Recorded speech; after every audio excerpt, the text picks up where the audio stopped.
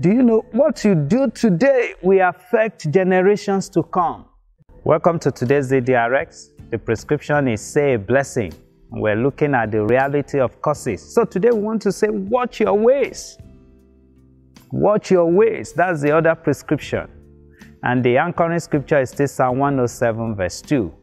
Do you know what you do today will affect generations to come?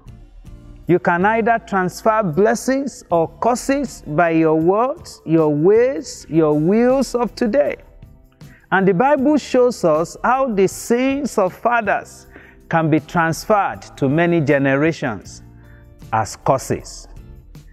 How the sins of fathers. So what will the generation to come remember you of? If they search out their lineage, what would they discover about you? The discovery of this truth made me many years ago to live peaceably with all men and to avoid all of earthly encumbrances.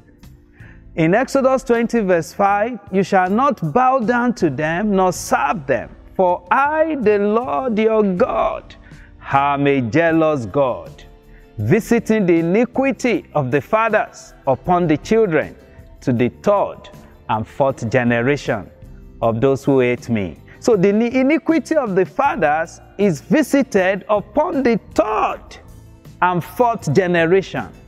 It is repaid. So what the parents do will affect their children up to third and fourth generation. Hosea 4:6 says, my people are destroyed for lack of knowledge. Because you have rejected knowledge, I also will reject you from being priest for me.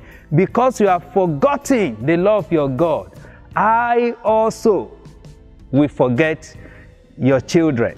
So there's a relationship between curses and the sins of the fathers. Sins affect not only those who commit them, but also generations to come.